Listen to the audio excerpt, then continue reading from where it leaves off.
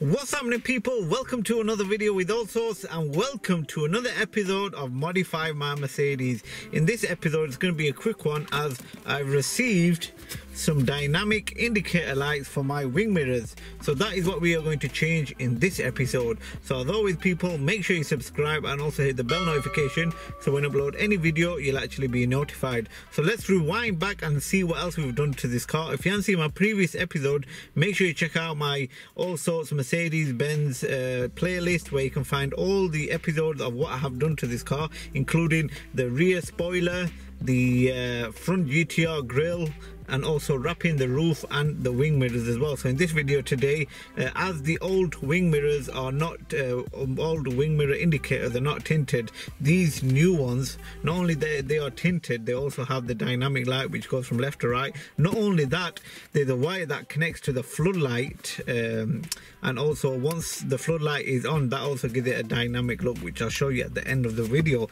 So that is what we are going to change today. So make sure you check out my previous videos, because I've had problems with this car as well, and all is explained in my Mercedes-Benz playlist. So anyways, let's get started with episode number 4 of Modify My Mercedes.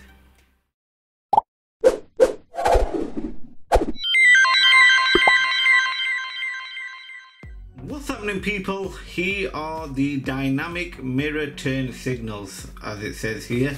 So this is for a W205 model. We're gonna try and fit them to my car in this video today. So I just thought I'd unbox them for you to show you what they're like. Let's see what else we get around the box. So it's just actually supposed to be a picture of how they do, but I'll give you a proper video of what they like when I actually fit into the car.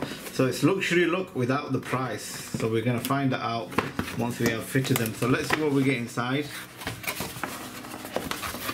Right, so we have 2 mirror signals, one for the left hand wing mirror and one for the right, and they are tinted as well compared to the ones that are on there now. The original ones, they're slightly tinted and these are fully tinted. So this wire here connects to the puddle light, and when the puddle light comes on, there's a lightish blue color which actually comes on when the puddle light comes on. So when the puddle light comes off, that also goes off. So I'll show you that later in the video today. So all it is just 2 clips that you take the cover off on your wing mirror, and there's 2 screws that you take off, and then you just pry it out, put this one in, connect. If you want the puddle light, the dynamic light as well, not just indicator light, if you want dynamic light that comes on with the puddle light, then you connect this wire. If you don't, you don't need to connect this wire, and that's about it. So that's how easy it is to connect these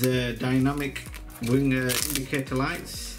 And also you get a pry tool so you can take off your wing mirror cover. So that's what we get inside the box. I'll give you a step-to-step guide video on how I'm fitting these to the car, so I hope you enjoy.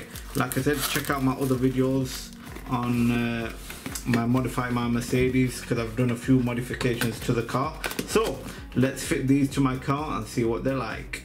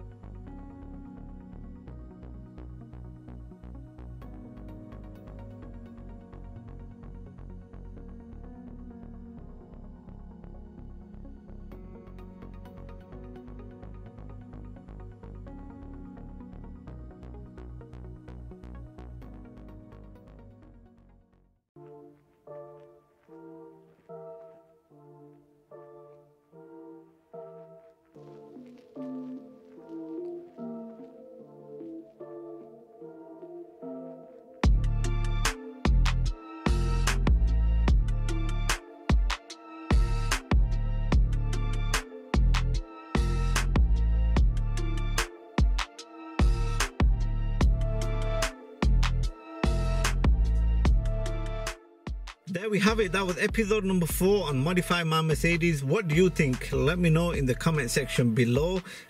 Taking a look at what it looked like before, because my wing mirrors are wrapped in black. That was episode number 2. The original unit wasn't tinted, but now I put the dynamic unit on. It just gives it that nice look, as the dynamic unit was tinted.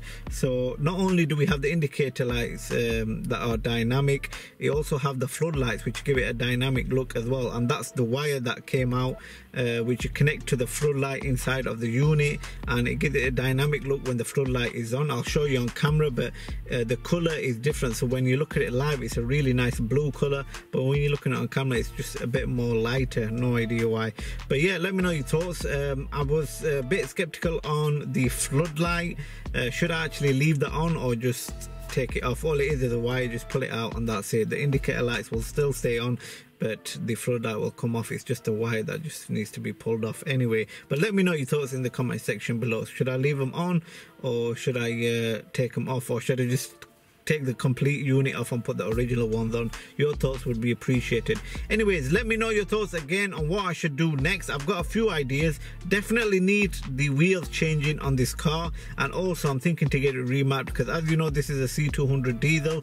I think it needs a bit more power, and with it being remapped, it'll just give it that extra power that I need. So yeah, let me know your thoughts. What else should I do? I've got a few other ideas what I should do inside of the car, because I've done a lot of work outside as well. But yeah, like I said, make sure you check out my Mercedes-Benz playlist and let me know what you think of the car after it's all done. So thanks again for watching, and I'll see you again for another video.